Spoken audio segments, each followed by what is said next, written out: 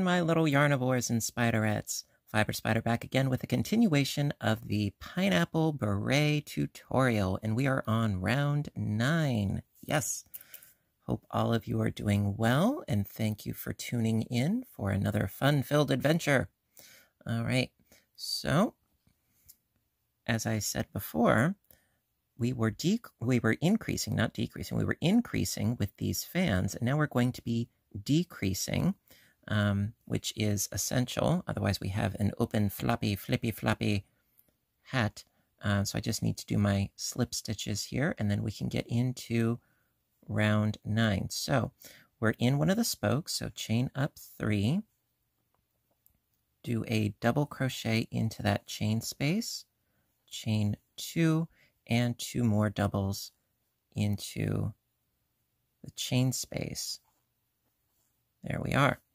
All right, so to work on the decreasing of these fans, going to chain 3 and into the first double crochet, do a single crochet like so, chain 3, skip a double, going into the next double with a single crochet, chain 3, skip a double, going into the next with a single, and we're going to do this all the way across. So chain 3, skip a double, going into the next with a single, chain 3, skip a double, going to the next with a single, chain 3, and one more, skip 1, going into the next with a single. So we got all these happy little loops at the top here, and that's going to create our lattice work. So from here, chain 3, and into this spoke here, into the chain 2 space, do a double crochet and another. So we've got 2 double crochets, chain 2, and 2 double crochets. Okay, and then the rest of the round really is essentially the same thing. So from here, chain 3, into the first single crochet, into the first double crochet, do a single crochet, pardonnez-moi, chain 3, skip 1, going to the next with a single, chain 3, skip 1, going to the next with a single, chain 3, skip 1, going into the next with a single, chain 3, skip 1, going into the next with a single, chain 3, skip 1, going into the next with a single, chain 3, and we're going to go into the next spoke with 2 doubles,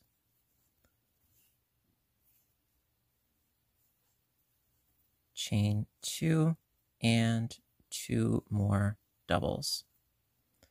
And we're just going to do the rest of this round in the same fashion, creating these cute little loops at the top. Now, in the previous video, I had mentioned that you could change the number of double crochets that you have down here, as long as you have an odd number of double crochets, you can pull off this method with the loops. For this, we went from 7 to 9 to 11 just by increasing on the edges here by 1. You could, increase more if you are inclined to do so. Just as long as you have an odd number of double crochets, this will work. So, that being said, just work your way around, and when you reach the end of the round after doing your cute little loops, do a chain 3 and then slip stitch to the top 3rd chain, slip stitch into the double, and then slip stitch into the chain 2 space. Okay, and that will conclude round 9. Okay, round 10. Now, the decreasing is going to be a bit more obvious at this point. So right now, we're going to start just as we have been by chaining up 3 and doing another double crochet into that chain 2 space, chain 2, and 2 more doubles into that chain 2 space for our spoke. All right. And because we're not changing the chain length in between our spokes and our pineapples, this is where some of the decreasing is going to start happening. So chain 3, and then into this chain 3 space, not this chain 3 space, this chain 3 space, this cute little loop over here, do a single crochet into that space, and then chain 3, and then single into the next loop, chain 3, single into the next loop, chain 3, single into the next loop, chain 3, single into the next loop, and there you go. So then we have to go back up to the next spoke. So chain 3, 2, 3, there we go. And then into the spoke, 2 doubles, chain 2, 2 doubles, just as we have been. So 2 doubles, chain 2, and 2 doubles. And then to go to the next pineapple, chain 3, and then again skipping this first chain 3 space, going to the next chain 3 space with a single, chain 3, single into the next loop,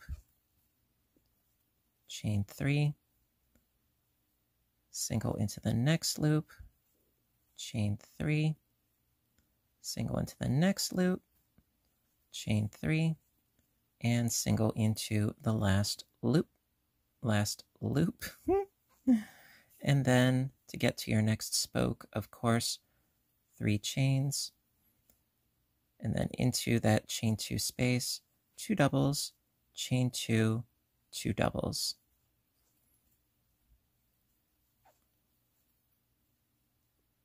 One, 2, and then 2 doubles.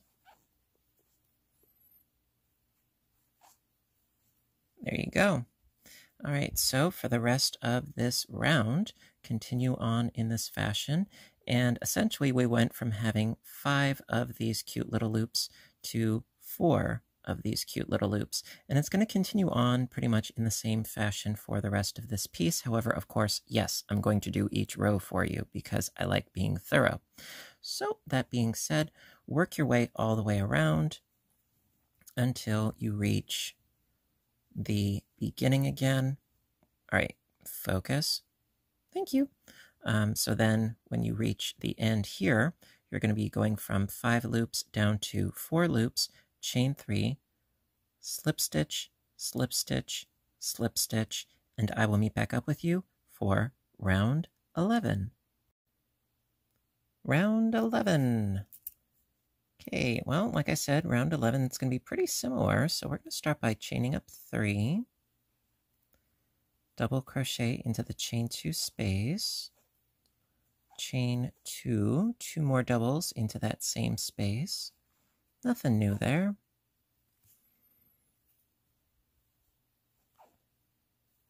Okay, now from here, we need to hop, skip, and a jump over to our pineapple. So chain 3. And again, do not go into this loop, go into this little loop over here with a single crochet, chain 3, single crochet into the next loop, chain 3, single crochet into the next loop, chain 3, single crochet into the next loop, and we've reached the end. We have no more loops. Again, be careful not to go into this loop. Otherwise, it's not going to be a pineapple. It's going to be a pineapple upside down. Okay, so chain 3, and into the spoke, that chain 2 space, 2 doubles, chain 2, 2 doubles, 2 doubles, chain 2, and 2 doubles. Okay, then we have, yes, the next pineapple. So, of course, again, we're going to do the exact same thing by chaining up 3, and then into the loop, that first loop over here, single, chain 3, single into the next loop, chain 3, single into the next loop, chain 3, single into the next loop, and we're out of loops. So chain 3, and then into the spoke, 2 doubles, chain 2, 2 doubles, double, double, boil and trouble, chain 2, and 2 more doubles. And really, that is how the rest of this round is going to go. So we went from 5 to 4, and now we only have 3 little loops. Pretty soon, we won't have any. All right, I'm going to meet back up with you at the end of the round. Well, I'm going to meet back up with you for round 12. But now if you noticed that it's starting to fold back on itself, and that is what we want. Yes, it does look a little bit wonky, but we do want it to fold back on itself because we're forming the crown right now. So yes, it does look like a really wonky pancake that Julia Child would be embarrassed about, but no, this is what we want. Trust me, and it will really come together, believe it or not, with like the final 2 rounds, because right now you're like thinking to yourself, how is this possibly going to work? It works. Trust me. I'll meet back up with you for round 12. Okay, round 12. Start by chaining up 3, double crochet into the same space, chain 2, 2 more double crochets into that same chain 2 space. Okay, then, we have to decrease the number of our loops. When we have 3, well, we need 2 now. So, chain 3, single crochet into the loop, chain 3, single into the next loop, chain 3, single into the next loop, and we're out of loops already. Goes quick. So we went from 3 down to 2, and of course, again, we have to go into the spoke, so chain 3, into the chain 2 space of the spoke, 2 doubles, chain 2, and 2 more doubles.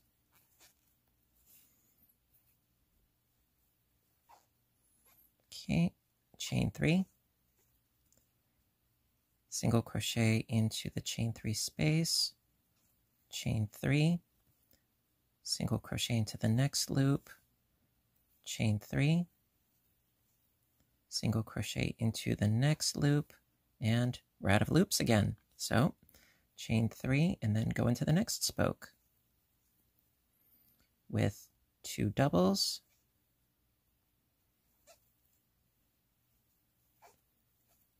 chain 2, and 2 doubles. And just keep on keeping on in this same way for the rest of the round, decreasing your loops from 3 down to 2. And then when you reach the very end and you've done that, chain 3, slip stitch, slip stitch, slip stitch. Okay, and I'll meet back up with you for round 13. Round 13. Alrighty, so again, yep, I know, lots of repetition, right? chain up 3, double crochet into the same space, chain 2, 2 more doubles into the same space, chain 3, and then untangle your yarn as needs be. Oh dear. All right, so skipping right along over after doing our chain 3 to the little loop there with a single crochet, chain 3, single crochet into the next chain 3 loop, and I have a knot. Sorry about that technical difficulty. So we went from 2 loops down to just 1 loop, and right now there's my spoke. And so from there, from where we are here of this single crochet, chain 3, and then going into the spoke with 2 doubles, chain 2, 2 doubles,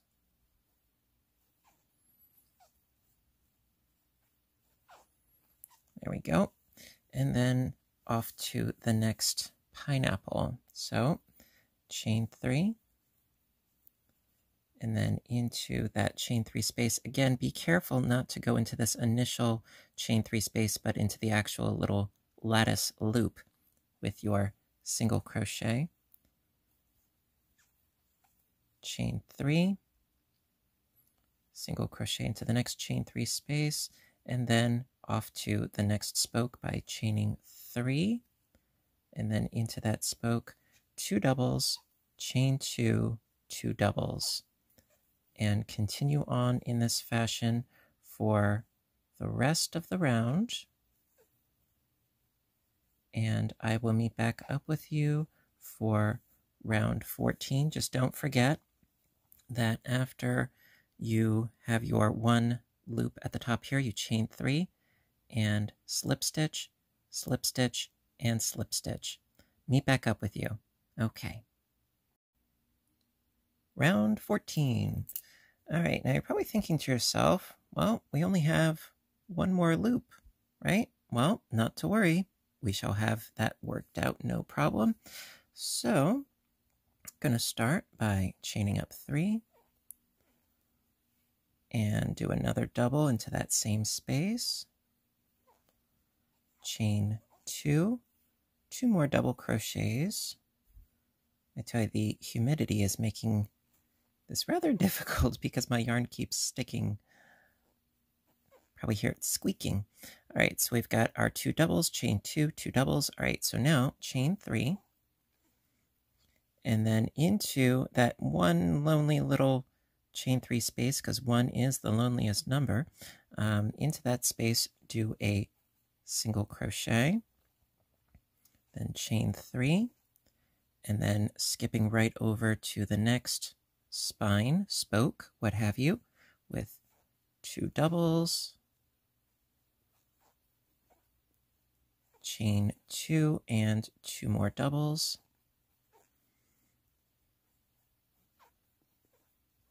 and then chain 3, and then going to the next chain 3 loop and do a single crochet into that little guy, chain 3, and then going on to the next spoke with 2 doubles, chain 2, 2 doubles. And you're probably thinking to yourself, yeah, that's all well and good, but it's still really, really open at the top. Well, not to worry, because I got you covered. Within the next, I believe, 2 rounds, believe it or not, we'll be done. And you're probably thinking, no way, yes way.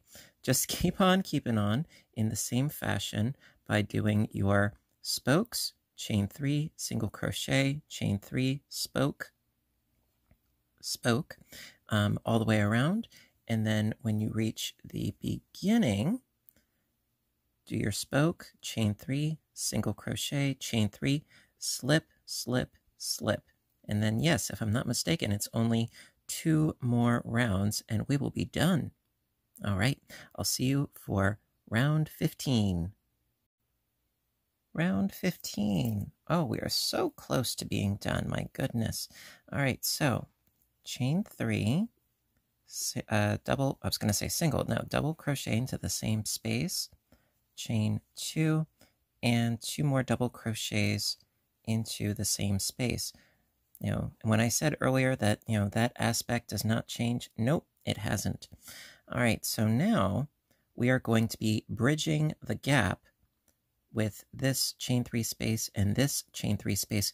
We're going to completely skip right over that, and we're going to be creating sort of the star shape at the very crown. So from here, going to go directly into the next spoke, right over here, this chain 2 space, with another spoke cluster. So after doing this one, just skip right across, and do your 2 doubles,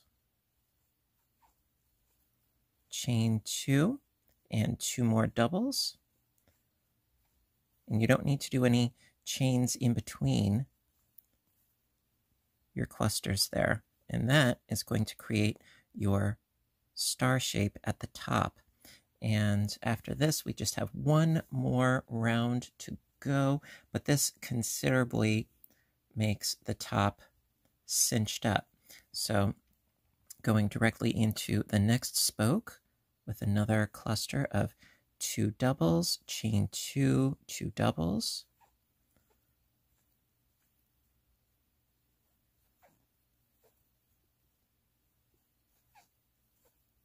And then going into the next spoke. Got a lot of fabric here, bear with me. Okay, into the next spoke. So 2 doubles. Chain 2 and 2 doubles. And then go into the next one. And you want this join to be tight if you can manage it. You don't want it to be loosey-goosey. Nice and tight. So 2 doubles, chain 2, 2 more doubles.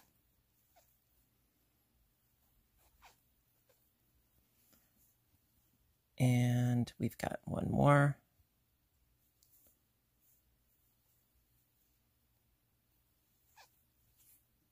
Two doubles, chain 2, and 2 more doubles. Okay, now from here, going into that first cluster that we did, we just go directly from here to doing a slip stitch into that first spoke of clusters with a slip stitch. And again, you want it to be somewhat taut. Okay, and then slip stitch into the next double and then into the chain 2 space. And we are almost done. Oh, it's gorgeous. I love it. But we still have to close up this top area. Not to worry, I got you covered. And we will do that in row 16. Well, round 16. I'll get it right one of these days. Round 16. All right, so now we need to create, they're sort of like flower petals, if you will. I'm going to start by chaining up 2, not 3, but 2. And then we're going to do a couple of double crochets together. So yarn over, insert your hook, pull up a loop, pull through 2, but don't finish it. We're going to need a total of 4 loops. So yarn over, pull up a loop, pull through 2, yarn over, pull up a loop, pull through 2, and then pull through all 4. There we go. Nice little cluster there. Then going into the next chain 2 space, I don't do any chains in between, I just go directly in. So pull up a loop, pull through 2, yarn over, pull up a loop, pull through 2, yarn over, pull up a loop, pull through 2, yarn over, pull up a loop, pull through 2, and then I pull through all 5, like so. And then I'm going to do this with the rest of these. And the reason why I don't finish the double crochets until the very end is because it creates a nice point to the petal. There we go. You know, brings it to a nice point so it's not bunched up at the very center.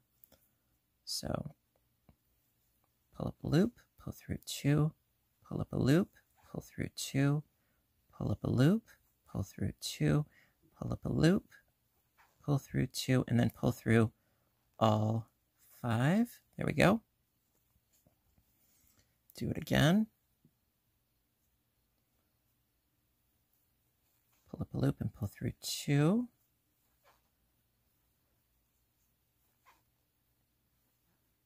And pull through all 5.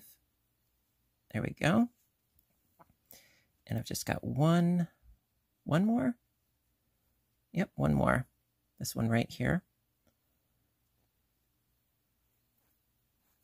And I told you that it comes together. It doesn't seem like it will, but it does. And usually I do my hats from the top down, not from the bottom up. So this was a bit of an adventure for me. All right, so that is the end of the crocheting. Now, the top, it still looks a little bit wonky and not finished. So I'm going to show you how I like to sew in my ends. So I'm going to cut my yarn, leaving a nice tail. And I'm going to pull out my loop. There we go. And grab your yarn needle. And I'm going to show you how you can sew in your ends so that it's nice and neat.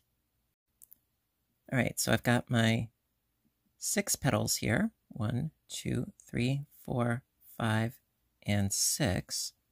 Okay, now what I like to do is I like to go directly from here to that first petal that we made, going through these loops like that. Okay. And then pull the tail through, and then go through the loops of the next petal, like so. And you don't have to cinch it really tightly just yet. After you go all the way around, then you can cinch it.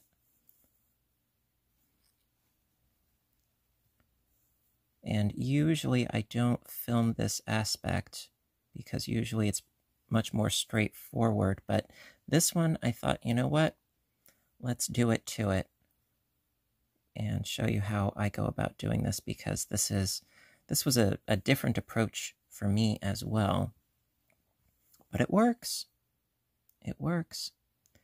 And so what I like to do is go through all of them, preferably at least twice, so I am sure that that tail is not going to go anywhere, because that's the last thing you need, right? And I can cinch this up right now. Oh, isn't that pretty? Oh, it's like it was meant to be.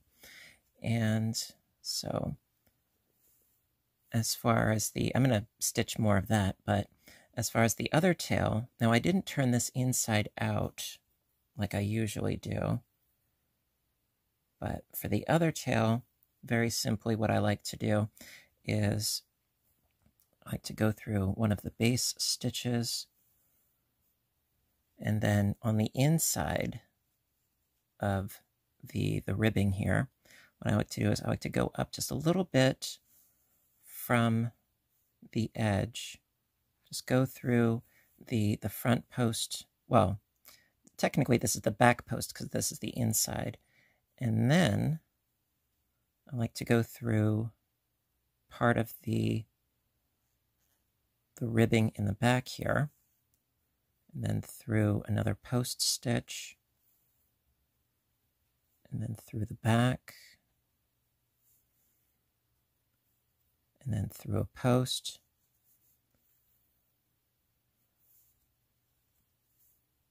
through the back,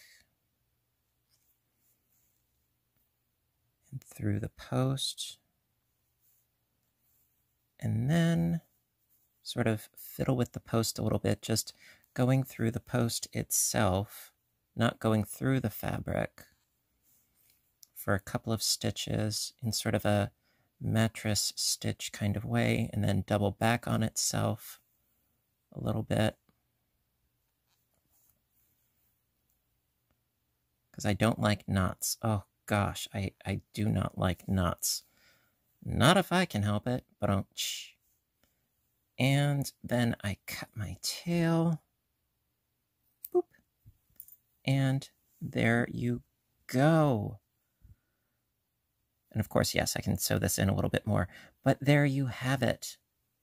We have ourselves a finished pineapple beret. And it is lovely.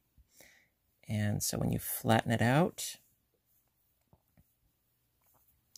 and give it a good top-down view, it is a thing of beauty to behold.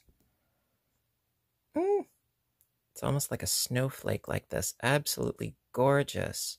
Love it. Love it.